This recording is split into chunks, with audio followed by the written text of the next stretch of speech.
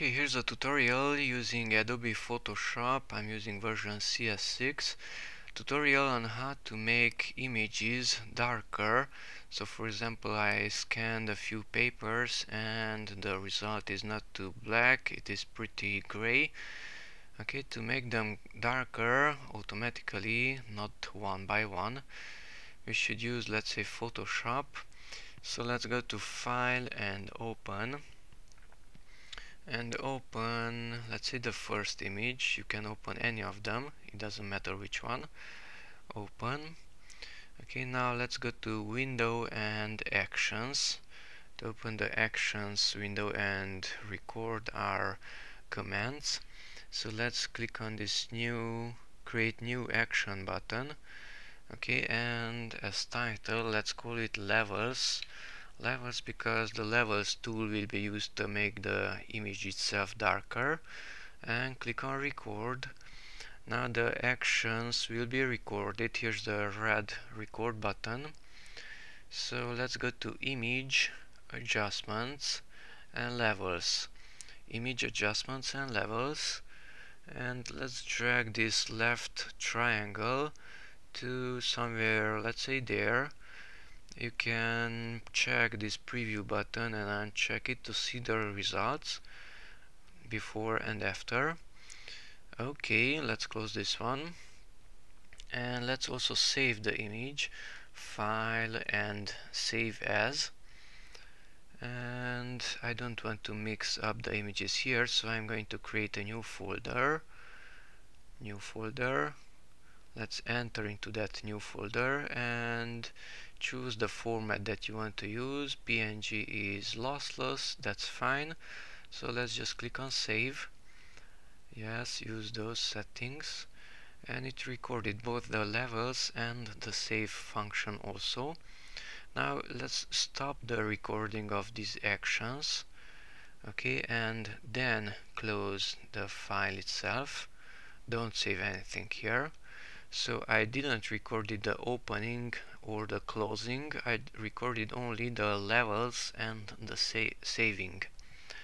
Okay, now let's apply these two actions to all of those images. To do that, let's go to File, Automate and Batch. File, Automate and Batch.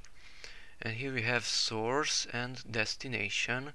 Set source to folder and choose the source folder. Source folder is this one in my case. Click OK.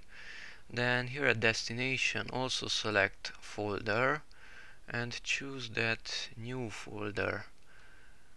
Okay, and close it with OK. Now check this override action thing. Check it, and otherwise, if you don't check it, it will overwrite all the images onto one single image. And then just close it with OK. And now the images are being processed and saved and so on. We can take a look here in this new folder what's happening, and as you can see, all of them are being processed, and these are darker than the ones which are outside here.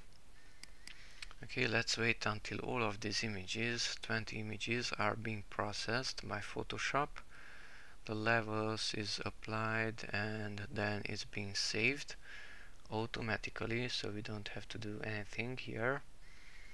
And after that we can compare the before and the after images, so to see exactly what we just did here in Photoshop. Okay, the order is not exactly perfect. First it began with 1 and then it continued with the 2, 3 and 4. Okay, so let's copy, let's say, that image.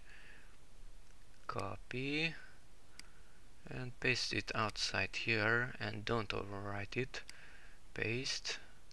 Compare info for both files. Keep both of them and continue.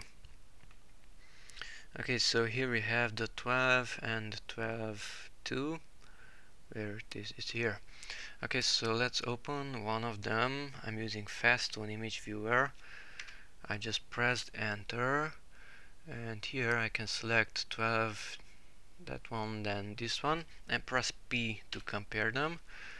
Okay, so that's the new one which was processed by Photoshop, and that's the old one, and you can see even the difference before and after. So it is much darker, you can see everything better. Okay, that's it. Thanks for watching, and let's delete this one, and bye bye. Here are the darker images.